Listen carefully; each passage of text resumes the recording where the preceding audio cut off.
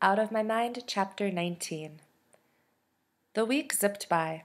I studied at school every day with Catherine, after school every day with Mrs. V, and every evening at home as well. I reviewed words from all of the levels of my board. I practiced spelling long words and matching facts and dates. I made up my own games. Mom quizzed me about flowers and medical terms. Dad asked me questions about economics and retail management and sports. I swallowed it all. Sometimes I sit in my room and just type in new sentences for Elvira to say. One letter at a time. It takes hours. But once an entry is in, all I have to do is push one button and the whole sentence will be spoken for me. I guess the question I get asked the most, in a lot of strange variations, is, what's wrong with you? People often want to know if I'm sick, or if I'm in pain, or if my condition can be fixed. So I prepared two answers. One that is polite but kind of wordy, and one that's a little smart-mouthed. To those who are genuinely concerned, I push a button that says, I have spastic bilateral quadriplegia, also known as cerebral palsy. It limits my body, but not my mind. I think that last part is pretty cool. To people like Claire and Molly, I say, we all have disabilities. What's yours? I couldn't wait to use that one. When I showed Mrs. V, she laughed so hard she snorted. Now it's the Saturday before the tryouts, and Mrs. V and I are sitting outside on her front porch. I'm wearing a light jacket, but it's one of those rare warm February days that fools hyacinths into thinking spring is here. I want to warn the little buds and say, wait, it's going to snow next week. Stay put for another month. But every year the early spring flowers shiver in the last snow of the season. We watch wisps of clouds hover over us. A canary-colored goldfinch is perched on the railing, looking at the empty bird feeder dangling above it. If he could talk, I bet he'd ask for thistle and more warm days like this. What would you do if you could fly? Mrs. V asks as she glances from the bird to me. Is that on the quiz? I ask, grinning as I type. I think we've studied just about everything else, Mrs. V chuckles. I'd be scared to let go, I type. Afraid you'd fall? She asks. No, afraid it would feel so good I'd just fly away. It took me a long time to type that. She is quiet for a very long time. Finally, she says, you are a bird, Melody, and you will fly on Monday when you take the test. I heard our front door slam shut next door, and I waved to Mom and Penny as they wander over to the porch. Butterscotch, clearly happy to be unleashed, bounds next to them, sniffing the base of every tree. Penny walks with such determination, her face alternating between frowns and smiles as she concentrates on marching down the path between our two houses, then climbing the front steps with both hands and both feet. She's wearing her puffy winter jacket and the hat of the day, a blue straw thing that's scrunched and crooked from her sitting on it too many times. Poor Doodle, of course, drags behind her.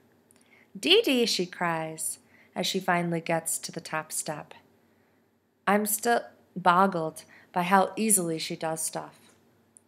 I touch the sleeve of Mrs. V's dress as I think about what she asked me. Freedom, I type, pointing at Penny. Freedom. Mrs. Valencia nods. She understands. What a glorious day, Mom says, breathing deeply. You think we're done with winter? More cold coming, I type. You're right, but it sure is a nice preview, Mom says as she unzips Penny's jacket. How's the study team progressing? Butterscotch rests at the bottom of the steps. I swear the dog looks like she's smiling. Good, I say through my metatalker. Violet, you're amazing, Mom says. The time and effort you've put into teaching her and getting ready for this test, and she breaks off, blinking hard. You must have taught her thousands of words. Nobody seems to be amazed that Penny is soaking up and learning thousands of words. Mrs. V replies with a shrug. Melody is no different. Mom nods in agreement. I know you're right, but it's just so much harder for Melody. No, it's harder for us. We have to figure out what's in her head. I'm getting tired of them talking about me like I'm in another room. I turn the volume on my machine up loud. Let's have cookies. Cookies, Penny repeats. Mrs. V stands up. I hear you, Penny babe. Let me find us some sweets. As she heads into the house, she turns to Mom and says softly, Miss Melody here has always had a special place in my heart. Heartburn, I type. That gets them both laughing. Mrs. V returns a few minutes later with a plate of hot chocolate chip cookies and 2 servings of milk in red sippy cups decorated with Disney princesses. I hate to admit it, but a sippy cup makes it easier for me to drink. Cookies, Penny screams. She reaches for the plate, but Mom pulls her arm back. Mrs. V gives Mom 2 cookies on a paper towel. Mom blows on one, then gives it to Penny, who proceeds to stuff the whole thing in her mouth. Look at my little penny pig, Mom says, laughing. Mrs. V breaks my cookie into segments, then places a piece in my mouth. Although I'm a caramel lover, these cookies must have been made in chocolate heaven. I swallow while Mrs. V gives me sips of cool milk. Cookies smoshed down, so great with milk. I don't even have to try to chew. I'd love to have enough control to feed myself, but that's one of my list of things I'd wish for, along with walking and taking myself to the bathroom and, oh yeah, flying. Interrupting my thoughts, Mrs. V asked, what continent produces the largest crop of cacao beans, which gives us chocolate? Africa, I type. She nods and gives me another sip of milk. And which state produces the most milk? California, I reply. I think you're ready, Melody, Mrs. V announces. Mom reaches over and strokes my cheek. You're going to rock on Monday. Then what? I type. Then you run for president, Mrs. V interjects. Yeah, right, I type out. Just then, Dad pulls into our driveway. Boy, does our big old car need a trip to the car wash.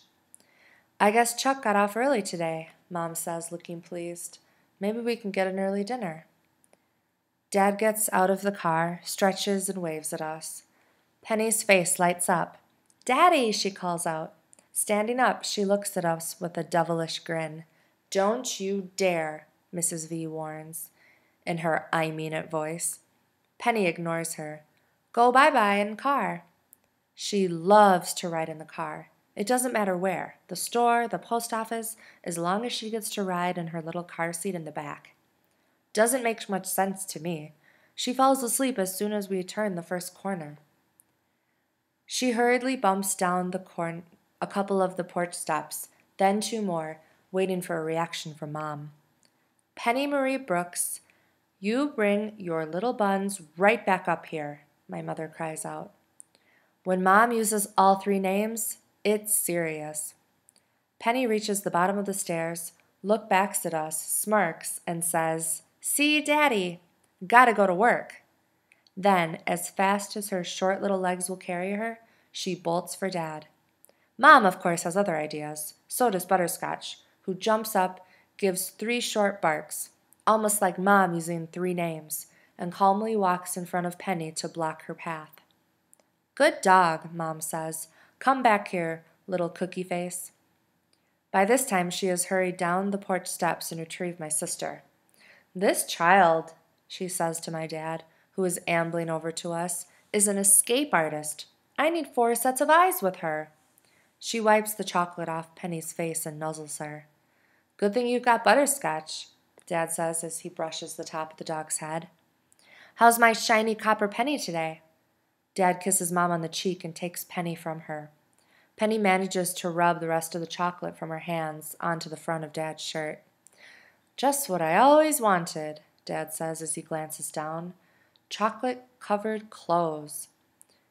The napkin Mrs. V passes him only smears it more. Dad just laughs. Go work, Daddy?